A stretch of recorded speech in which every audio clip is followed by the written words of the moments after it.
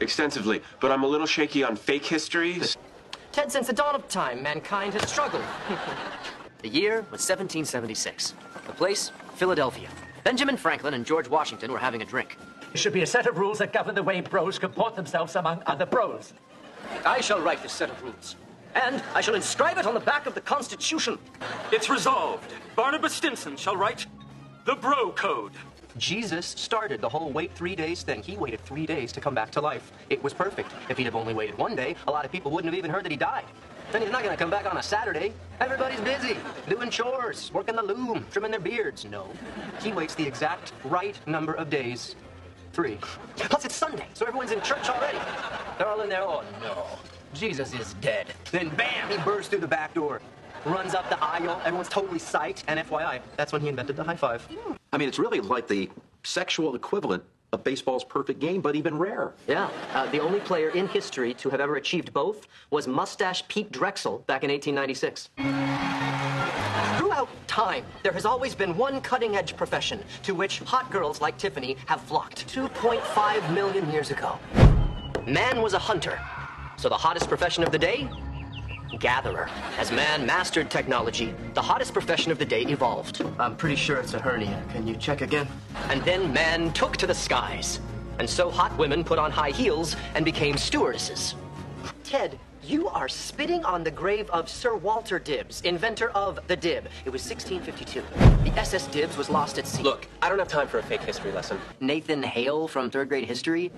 My only regret is I have but one life to lose for my country. You know what his real last words were? I'm peeing my pants! True story. Desperation Day dates back thousands of years. St. Valentine performed them in secret, under threat of death. And right by St. Valentine's side was his best bro, St. Desperatious, there to pick off insecure bridesmaids. Whoa, check out that one. Her body is a perfect X. Play on. IV. It was 300 years ago. Sailors stuck at sea would get desperate for female companionship. The manatees out in the water started to look like beautiful women. Mermaids. My name is John Clifford Larrabee, architect of the Arcadian. Look, it's a dream. It is, so just... okay. Theodore, you know the Arcadian is a badly built, architecturally unimportant rat's nest designed by an overpaid, plagiarizing ether addict with 2 thumbs. This guy. New York is never finished, Theodore. She's a lady only a handful of architects ever get to dance with. Do not miss your turn.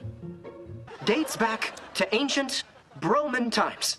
Brutus, you'd tell me if, like, a bunch of dudes were conspiring to assassinate me, right? Totally, Caesar. Can you swear a broth to me? Sure. I swear.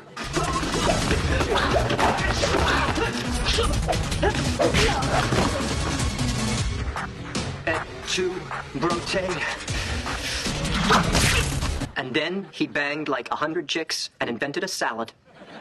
True story. Please don't launch into a fake history lesson. The Bro Code can trace its lineage all the way back to Brosis himself. Article 1. Bros before hoes.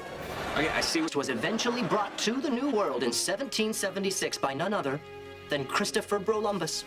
Article 62. A bro who calls dibs first has dibs. Columbia University, 1941. President Franklin Delano Roosevelt developed an elixir to cure the common hangover. And what brilliant scientific mind did boozy old FDR pick to head up this historic task? Too Many Manhattans project hit a few snags at first. After some trial and error, Dr. Stinson-Heimer finally found the magic formula. The elixir was such a success, he was awarded the Brobel Prize. True story.